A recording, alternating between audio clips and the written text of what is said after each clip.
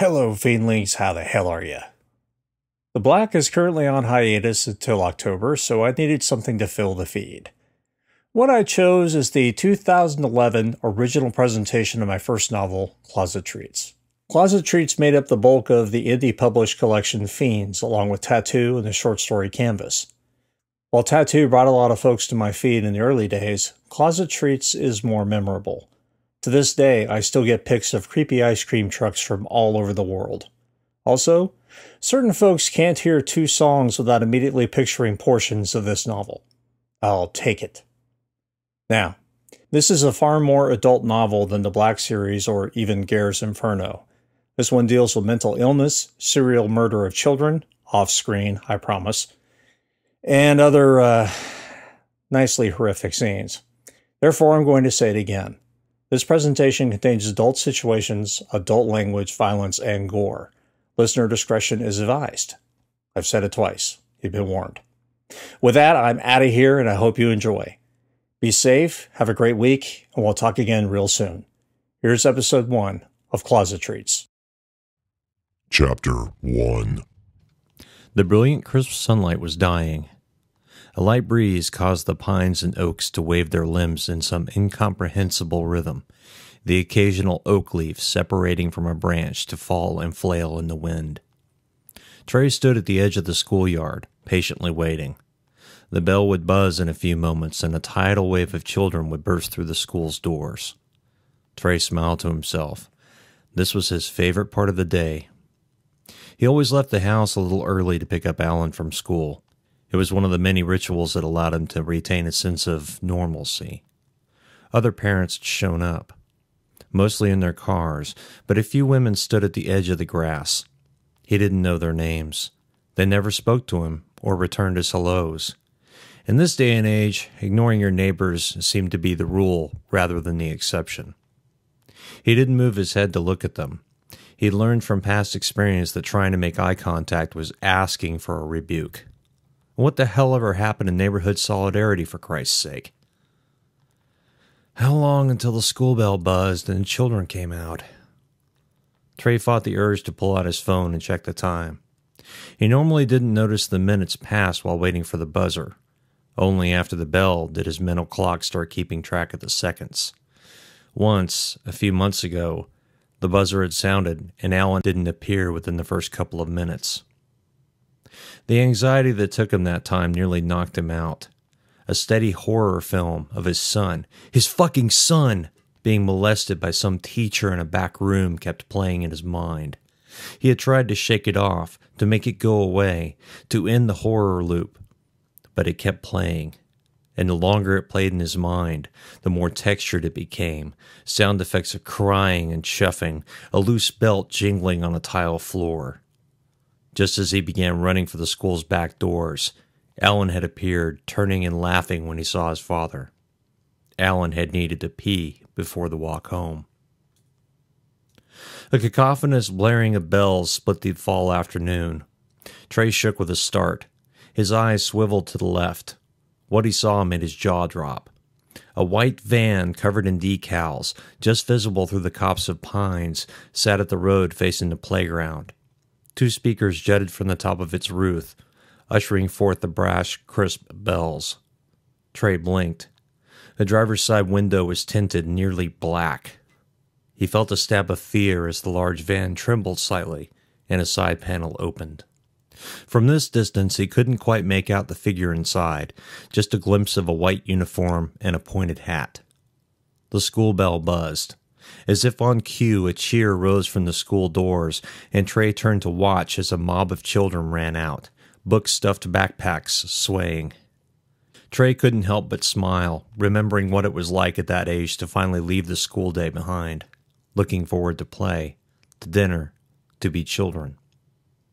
The ice cream van's bells pounded louder, silencing the children in one fell swoop. The mob stopped for a moment, as if unsure of what to do. Trey watched as one of the elementary school children, older and a little round across the middle, pointed to the van and started running toward it. Dozens of children followed. The mob moved off toward the van, leaving several stragglers behind. They watched their classmates, a little confused as to what to do. Trey was glad to see Alan was one of the stragglers. Alan turned from the sight and looked over at Trey. The smile on the boy's face melted the tension in Trey's stomach. His boy, his son. Trey nodded to him, and then Alan was in motion, his little legs pumping. The boy jumped into Trey's waiting arms. "Hi, Dad!" Alan all but screamed. "Missed you, kiddo," Trey breathed into his ear. "You ready to walk home?" "Yes, sir," Alan said back to him. Trey patted him on the back and put him down. Alan raised his arm, offering his hand to Trey. Trey took it, as he always did. "Daddy?" Alan asked. "What is that?" Trey followed Alan's outstretched free hand. He was pointing at the throng of children in front of the white van. They giggled and laughed as they shouted orders at the white-clad figure. Trey watched children digging into their pockets for change, passing coins and dollar bills into a white-gloved hand. "That," Trey said, "is the ice cream man." Alan turned to him. "But it's getting cold for ice cream, isn't it?" Trey laughed. "He sells candy, too." "Oh," Alan said. "But why is the music so loud?" Fighting the urge to curse, Trey took a deep breath and let it out slowly. "Because he wants to make sure the children know he's there."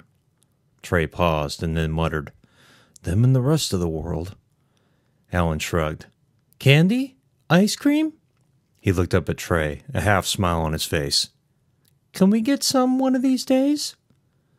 "I think we might could do that, kiddo," Trey said, and tousled the boy's hair. "Come on," Trey said. "We've got some cards to play." Alan giggled. "Yes, sir. I'm ready to run you over." "Good deal," Trey said. They began walking down the sidewalk. With each step, they moved closer to the parked van. They would be perpendicular to it when they finally crossed the street. Trey looked down at his son, happy to see the boy wasn't even looking at it. Instead, Alan was recounting his day, telling his dad every detail. Trey barely heard him. He couldn't stop staring at the van. Trey looked into the darkness behind the open panels. A pair of yellow eyes gleamed back at him. Yellow eyes. They cast a baleful glow that lit a face of scales with sharp, blood-dripping fangs. The thing was smiling at him as its misshapen, gloved hands took money from the children and passed out sweets in return. Trey froze, his mind vapor-locked. "Daddy!" Alan's yell broke through the mental scream rising up within him, and Trey looked down at the boy. "Daddy, are you okay?" Alan asked, his face filled with concern. Trey licked his lips and cleared his throat. He wasn't sure he could speak. He started and then stopped. He shook his head and refocused his eyes on his son. I'm okay." With his free hand, he rubbed Alan's coarse, short-cropped hair. "How long?" Alan shrugged. "Just a little while this time," Alan said. "Home?" "Yeah," Trey agreed. He smiled at his son. "Yeah, sorry about that." He lightly squeezed the boy's hand. "You take good care of your old man." "It's a full-time job," the boy said. Laughing, the two of them made their way past the street. Alan told Trey more about his day, occasionally asking questions about history that his teacher had glossed over. Trey did his best to keep up, although he couldn't shake the image of the van and its occupant. But he at least managed not to ice up on the way home. Chapter 2. The walk home always gave him the chance to talk to Alan without interruption or distraction. Those conversations left Trey feeling like a good father to a great son. As they reached the front door, that confident feeling faded. "Get out your key," Trey said to Alan. The boy stared up at him and blinked. "Yes," he said. "Your turn to unlock the door." Alan smiled at him. He plucked off his pack and rummaged through the front pocket. Trey grinned. "You got toys in there, too?" Alan smirked. "No, Daddy, no toys, just," he said as he lifted the key ring out of the pocket, "lots of pins and things." Trey cocked an eyebrow. "Things?" he asked. "And what would those be?" The key fit into the deadbolt with a little resistance. Alan frowned. He looked back at his father. Trey shrugged. With a sigh, Alan managed to turn the key until the lock clicked. "I have some change in there," Alan said as he struggled to release the key from the lock. "A little pencil sharpener." Alan grunted as the key popped out from the lock. He turned back to his father and smiled. "And the charms Mommy gave me." "Ah," Trey said as Alan opened the door. Alan walked through, holding it open for his father. "Always the little gentleman," Trey said with a smile, and followed him in. The boy smiled back and headed toward the living room. "Shoes, kiddo." Alan sighed. "Yes, Daddy." With his back to Trey, he pressed down on the left shoe's heel and followed with the right. The boy was always pushing off his shoes, ruining the heels. Alan placed his shoes on the shoe tree near the door. Trey shook his head, bending at the waist to untie his laces and removed each shoe with care. He placed them on the shoe tree next to Alan's. "Okay, kiddo, you have any homework to do?" Alan shook his head. "Go spark up some cart and I'll be there in a few." The boy giggled. "I like playing, but you're going to lose to me again." Trey laughed. "Then give me Koopa this time. Maybe then I'll stand a chance." Alan shook his head. "Right," he said, drawing out the syllables, and scurried into the living room. Trey watched him go and then headed into his study. The computer screens were dark. No LEDs flashing, the room silent. Trey walked in, slowly lowered himself into the Aeron chair, and pressed the power buttons on the monitors. The dual 24-inch widescreen monitors flashed into life, bathing the room with an electric glow. Trey checked his email, laughing at the responses from Bangalore. "Those guys really hate me," he said to the screen. An email in the box was from Dick, and he opened it. The email contained a picture of Trey, wildly off balance, his long hair flowing in the wind as he threw a frisbee down a hill. Dick's email read, "Want to get your ass kicked again tomorrow?" Dick. Jesus. He hadn't spoken to Dick all day, and that was a rare day.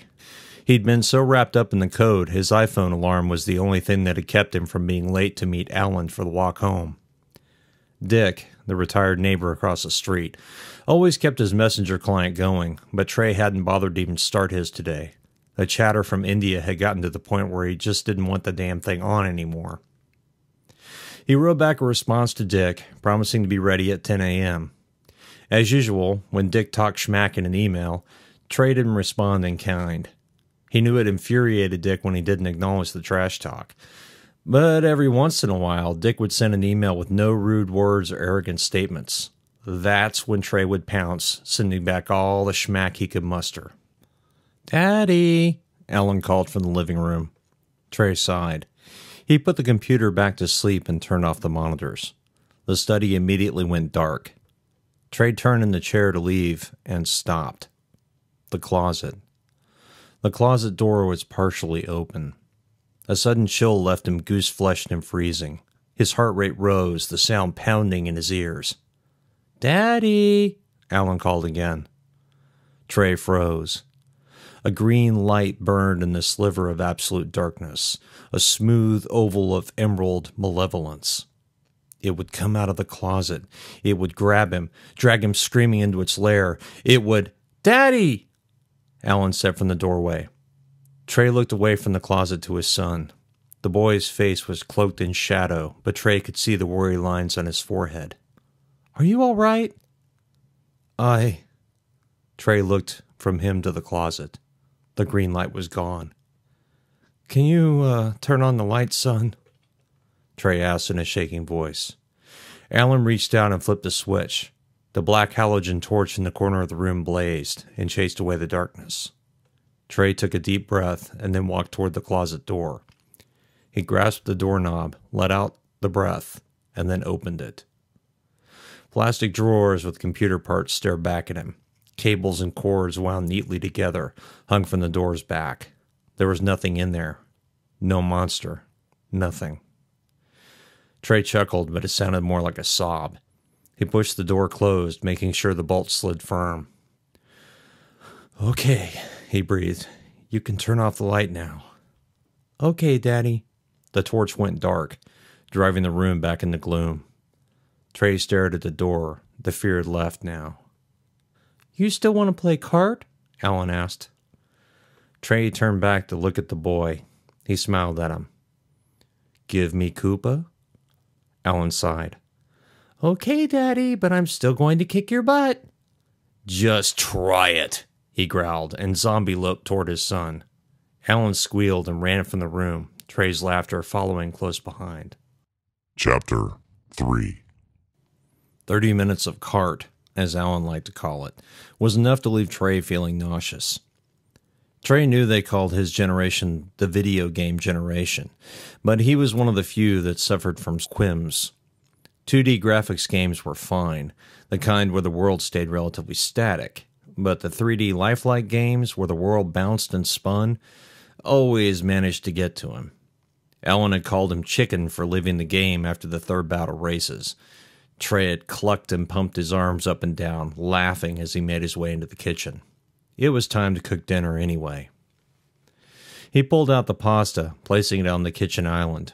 With an ease born of repetition, he opened the freezer and scooped out the white container of sauce. Another turn, another grab, and a frozen sausage sat atop the cutting board. Pasta, sausage, Trey's famous sauce.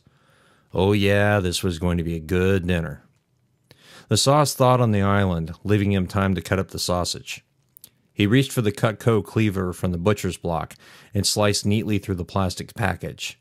The sausage unfolded from the wrapper with effort. Once naked and on the board, he picked up the knife and began cutting it into pieces. Quick, sharp, diagonal cuts. The sausage quickly turned from coils of brown and gray meat into neat, oblong pieces. He smiled as Alan yelled in the other room. He'd either won or lost. It didn't matter. It was Friday night, and that meant Alan was free to play. It also meant he and Carolyn would be free to play. As he prepared water for the pasta, he looked up at the microwave screen. The soft green display told him it was 1700. Trey blinked at the numbers and frowned. The green. The Closet Man. He'd been seeing the Closet Man as long as he could remember. Its eyes were always the bright, verdant color of a burning emerald. He couldn't believe he'd forgotten to close the closet today. He'd managed to open it and rummage through it, but only after he turned all the lights on in the study and adjusted the lamp so that it spotlit the door. God, he hated closets. But forgetting to close the door all the way. He shook his head. One thing the meds never seemed to do was dispel the Closet Man. Trey waited for the water to boil and walked to the pantry. Carolyn had insisted on removing the pantry door shortly after they moved in. She quickly tired of Trey jumping every time he walked into the dark kitchen and found it open. He opened the bread box and removed a loaf of French bread. Garlic bread.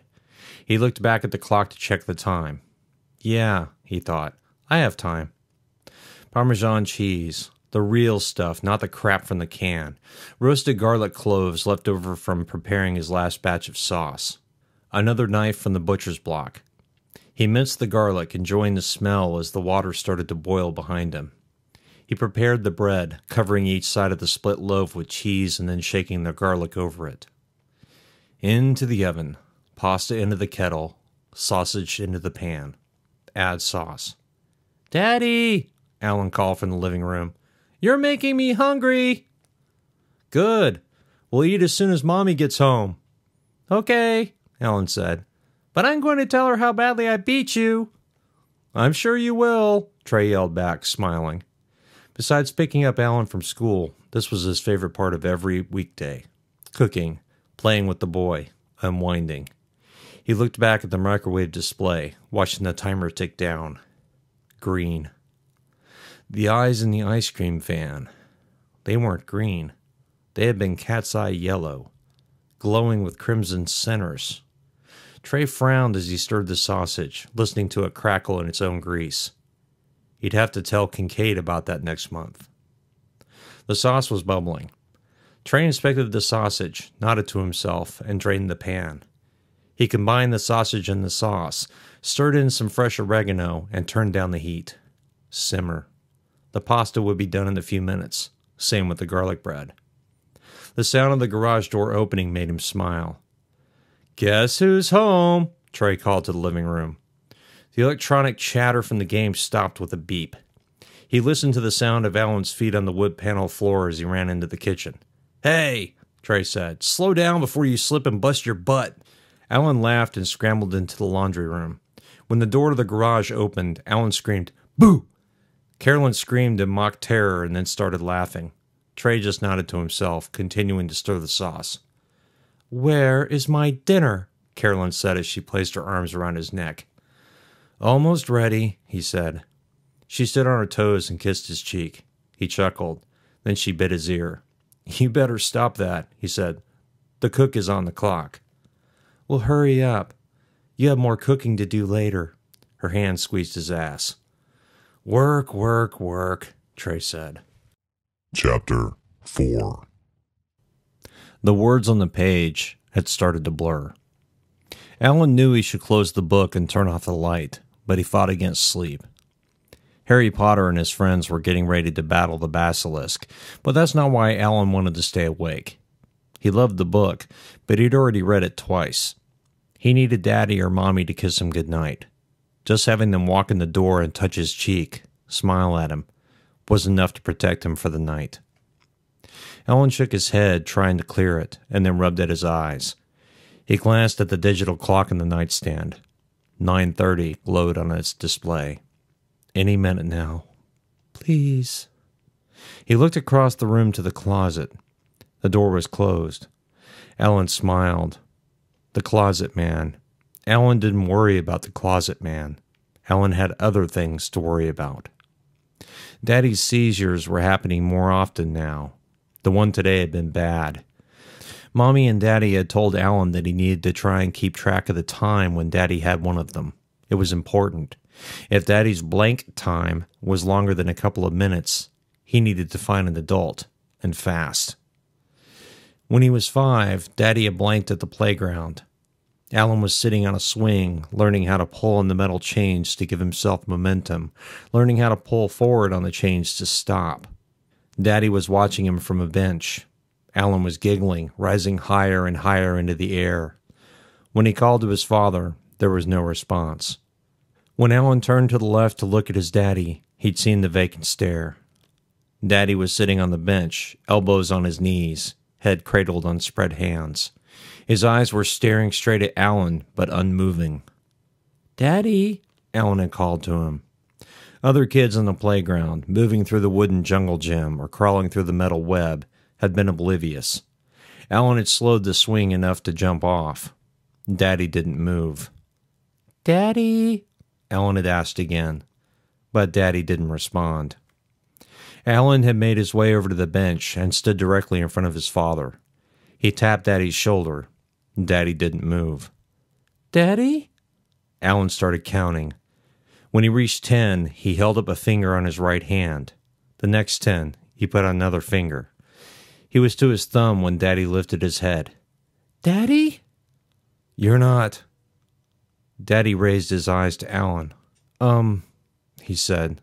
He shook his head, wiped a line of drool from his face, and then smiled at Alan. "Hi," he whispered. "You blinked," Alan said. "Yes, I guess I did," Daddy said. Daddy was smiling, but Alan, even at that age, could tell it was forced. How long, kiddo?" Alan held up his hand. 5 fingers, 10 each." Daddy nodded. "Okay," he said. He shook his head once more. I want to see you swing some more." "Are you okay, Daddy?" His father nodded, the smile wide but still strained. "Yes, Alan, I'm okay." Daddy stared at the swing set. Another child was already sitting on the swing Alan had been using. Daddy frowned. "Guess you lost your spot, kiddo," he said. "Sorry about that." Alan shrugged. He really wanted to get back on the swing. It wasn't fair another kid had taken it. He wouldn't say it, though. He knew it would make Daddy feel bad. "It's okay, Daddy. I was tired of it anyway." They walked home after that, both of them sweating in the too hot sun. The seizures, or blanks, as Daddy called them, were becoming more frequent now. Alan would never tell Daddy that he worried about that. Some days, when in school, he imagined his father walking to the school or back home, standing on the sidewalk, unmoving. Would Daddy fall to the pavement? Would he fall in front of a car? Alan shivered at the thought. A squeal from the stairs interrupted his thoughts. Alan cocked his head to one side, listening to the sound. Light steps, almost inaudible over the churning of the heater. Alan smiled. "You coming to tuck me in, Daddy?" His father's head peeked into the room, a wide smile on his face. "I have come," he said as he stepped through the doorway, arms outstretched, legs stiff as he marched toward the bed. "To tickle!" Alan squealed as his father descended upon him, fingers lightly pressing against Alan's sides. "Gotcha!" Daddy yelled in triumph as Alan collapsed into giggles. Daddy stepped back, smiling. Alan's laughter slowed. "You ready to go to sleep?" "Yes, Daddy," Alan said. "Good, because I have more tickling to do." Alan flinched, and Daddy laughed. "Not you, kiddo." He put a finger to his lips. "Shh," he whispered, looking around as if someone might hear him. "I'm going to go tickle Mommy." Alan giggled again. Daddy reached out a hand and rubbed the boy's head. "Now," he said, "go to sleep." Daddy bent down and kissed Alan on the forehead. "Yes, Daddy," Alan said. His father stood back up and shook his head. He mouthed, "I love you," turned, and walked out of the bedroom, closing the door behind him. Alan let out a sigh and snapped off the lamp. The room descended into darkness. Daddy's kiss would keep him safe from the whispers. It always did. Chapter 5. Carolyn lay against Trey in the dark. Her head curled against his shoulder, her body pressed close against his hips. His right hand absently stroked her hair, playing with the strands. "So," she said, "did you have a good day?" Trey's fingers stopped in mid-caress. He felt her stiffen against him. He said, yeah. He forced his fingers to start the job again, but he knew it was too late. "What's wrong, baby?" He shook his head in the dark. I had a seizure today." "Blank?" she asked, her voice flat. "Yeah, blanked." "How long?" Trey shrugged in the dark. "Alan said it was only a little while, less than a minute, I guess." "What set it off, honey?" she asked, holding him tight. He stopped. The ice cream man, those yellow eyes staring at him from the van's shadowy interior. It's stupid." She pulled herself up and rested her head on an elbow. She bit her lip, her brown eyes staring into his. "You don't get to do that, Trey," she whispered. "Fuck," he said. I know, it's just tell me, baby." She reached out with her free hand and brushed her fingers against his cheek. "Just tell me." "Okay," he breathed. He closed his eyes. There was an ice cream van at the school today." He swallowed. "I saw eyes inside the van." "Inside the van?" she asked. He opened his eyes and looked at her, an embarrassed smile on his face. "Yeah, stupid, I know." "You mean all you saw were eyes driving the van?" Trey sighed. "No, baby. The side door slides and the guy hands the treats out over a little counter." "So you saw him in the shadows of the van?" "Yeah," Trey agreed. "Only I saw those eyes." Carolyn nodded. "Do you know what it was?" "Me being a fucking psychotic?" Carolyn laughed, and then shook her head. "That's not what I meant." She twirled a finger in his chest hair. "Do you know why you saw that?" He opened his mouth and then closed it. "You don't get to do that, Trey," she whispered. She bent and kissed his lips. "Just say it." "It was like the closet man," he said, feeling a flush on his face. "Only it wasn't." "Did it scare you?" He nodded. "Yeah, it did, but not in the same way." "Okay," she said, kissing him again. "Can you talk about it yet?" "No, need to think about it." She smiled. "Oh, that's going to be a problem," she said, "because you're going to be busy." Her hand brushed against his inner thigh. He moaned. "Very, very busy." She chuckled and kissed him again. Chapter 6. She listened to the wind buffeting the house, her body pressed close to Trey's. As he slept, his breathing was barely audible, above the ebb and flow of the skeletal tree branches clacking together. Sleep may have taken him, but she had been awake for the last hour. Another seizure. Trey was having more and more of those lately. It was why he didn't drive. Although he knew how to drive a car, he never had in their 10-year marriage. She didn't expect she'd ever see that happen either, especially now they had a child. But the seizure didn't bother her as much as the closet man. She shuddered in the darkness.